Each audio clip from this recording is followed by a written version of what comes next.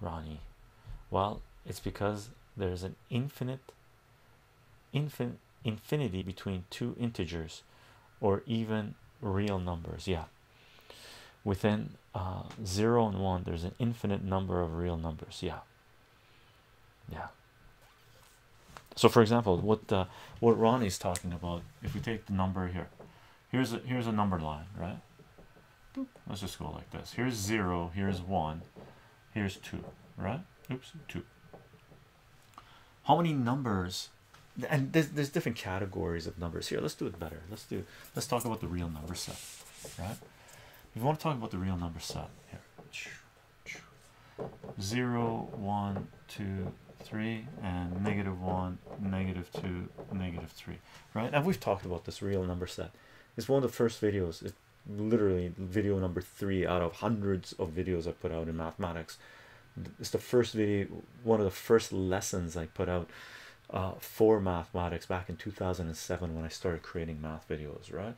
So it's crucial. This is the foundation of, as far as I'm concerned, when we were trying to learn math, high school math anyway, the beginning of mathematics, is you have to understand what the real number set is. Number set, right? And it's basically human evolution, right? It's the real number set, the history of mathematics, or the way the rules of mathematics have developed, right, is basically human evolution, a history of human evolution, right? So the first type of numbers that us human beings really began to grasp were integers, or not integers, sorry, natural numbers, counting numbers, 1, 2, 3, 4, 5, and we call these natural numbers, right? Natural numbers, and they're 1, 2, 3, so on and so forth, right? And then some dude in India defined the number 0, and it was huge leap in human evolution. It was like the discovery of fire, right? And apologies if I'm not reading the chat, guy, but it was like the discovery of fire for mathematics. He defined the number 0, and we started looking at how 0 works in mathematics, right? It has a major problem where we can't divide by 0, the universe explodes, but it has a major power because if we set it equal to 0, set an equation equal to 0, we can factor equations, have things multiply together to give you 0. That means we can split them up into equaling 0, so we can solve for equations that way. So it made solving for equations way easier, right? And because of that, we called it a new category, subset, or a superset, right? And we call it the whole number set because it includes the natural numbers, but as well as 0, right? Human evolution, we learned something new. And then later on, I forget who came up or where they defined integers, right? We started working with integers, which is basically positive and negative whole numbers, right? -2, -1, 0, 1, 2, dot dot dot. And again, this was a leap in evolution, right? This is like discovering the wheel, right? When people say what are some of the greatest discoveries, innovations in human history, you know, people go, oh, the computer. Sure, the computer was, they go this, but people don't realize that two of the major discoveries in human evolution that, you know, gave birth to our present civilization or humanity really was fire and the wheel. All right, those are two of the greatest discoveries in human history, okay, or prehistory, right? So integers are positive and negative whole numbers, and again, these had benefits and problems, right? The problem was you couldn't, at the time, you couldn't take the even root of a negative number, and they called those imaginary numbers. Hundreds of years later, they find out, wow, we should call them complex numbers because the mathematics revealed something about the world to us that we didn't know existed, and we didn't understand at the time. We called it imaginary because we thought it was a byproduct of mathematics, the algebra. And then later on, hundreds of years later, you find out, oh my god, this is in life, this is something that exists in the world. We just didn't know how to interact with it, right? And that is happening right now at the moment, right? In mathematics right now, there are people working on things, and mathematics is revealing something to us, and the mathematicians, scientists, they don't know what that is, right? What is this thing that's being revealed to us? Is this part of life? And from history, yeah, we know it's part of life. It exists We just don't know how to read it, interact with it, but the mathematics is revealing it to us, right? That's what integers did. Okay, and then above this you have what's called rational numbers, right? Rational numbers, and usually you define this with q in my part of the world, right? And rational numbers are any numbers that you can write as fractions of integers, right? So the definition of this is fractions of integers. Fractions of integers. Integers. Okay, they usually tell people in my part of the world, Canada, United States, that these are numbers that either end or repeat, and I hate that definition. The reason I don't like that definition, because it's not the definition.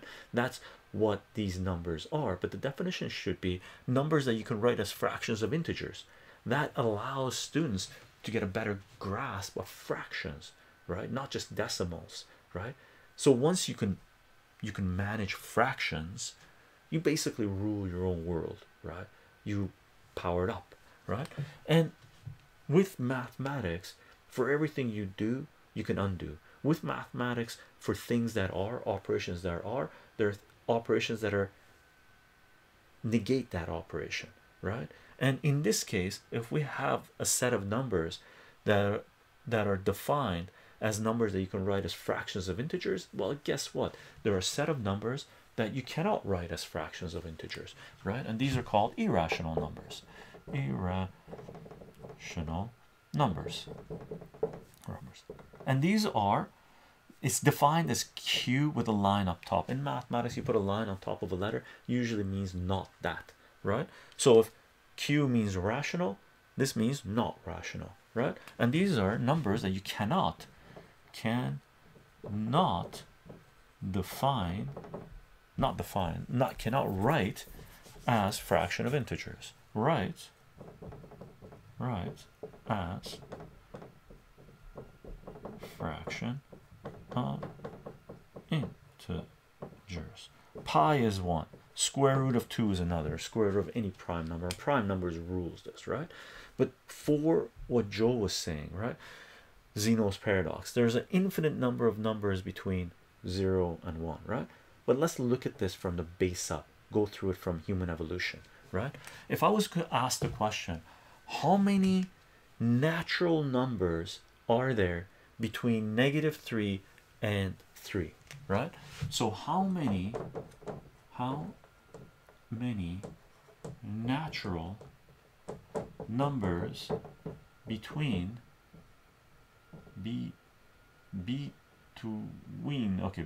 oh my god, I'm just gonna go like this, natural numbers between -3 to 3.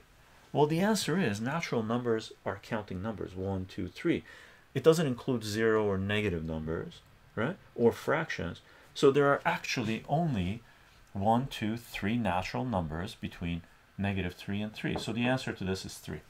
And then you can ask the same question, how many whole numbers are there between -3 and 3? Well, whole numbers is a new category that define the number 0, so 0 is included in this. So we got 4 whole numbers, right? 4 whole numbers between -3 and 3. You can continue this, right? How many integers between -3 and 3? Well, integers are positive and negative whole numbers. So 1, 2, 3, 4, 5, 6, 7. 7 integers between -3 and 3. And then you go into rational numbers. How many rational numbers are there between -3 and 3? How many rational numbers between -3 and 3? And the answer to that is infinite, right? Why is it infinite? For example, let's say, because rational numbers are numbers that you can write as fractions of integers, right? So there's 1/2 here. Yeah, that's a rational number. Cool. There's 1/4 here. 1/4. And you can continue this just in this zone, right? There's infinite number of rational numbers. Between any two rational numbers, there is an infinite number of rational numbers. So if we take this area, let's zoom it out, right? Let's say this line here is 1 over 32, okay, and this line here would be 1 over 16, right? 1/16. Well, there's infinite number of numbers here, infinite number between all these two numbers. There's an infinite number of numbers, right? So huge leap in human evolution from integers to rational numbers. Computers, maybe human technology, right? Comparison, I don't know, right?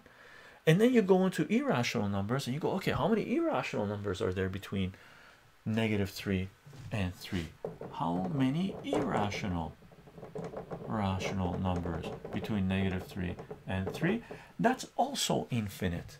There's an infinite number of irrational numbers between these things. Why is there infinite number of irrational numbers? Because for every one of these things, if you think about it, there is an extra number that is not part of the rational number set, because it could be the square root of that number, right? So for example, over here, let's say we had 1/3, right? 1/3. Well, that's a rational number that exists there, right? And there's an infinite number between 0 and 1/3, but then there's an additional set of numbers that are not part of the rational numbers, such as 1 over the square root of 3. Now that's an irrational number because it's a square root of a prime number, right?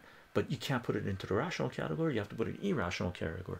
Huge leap forward again, right? So it just grows from there, right? Mathematics is based on some of the most simple concepts you will ever encounter in your life. And as you analyze what they tell you, as you start working with them, just like any tool that you learn how to use, right? If you're new to using a hammer, the only thing you're going to do is at best put nails in wood, right? And probably bang your thumb a few times. But as you become a carpenter, you use your tool more and more, you start doing a lot more with hammers than just putting nails in the wall, right? And that goes with every tool, including mathematics. Okay, sort of went off on that one, but I thought it was worth recapping the base of what math is and where this begins and where it can take us, right?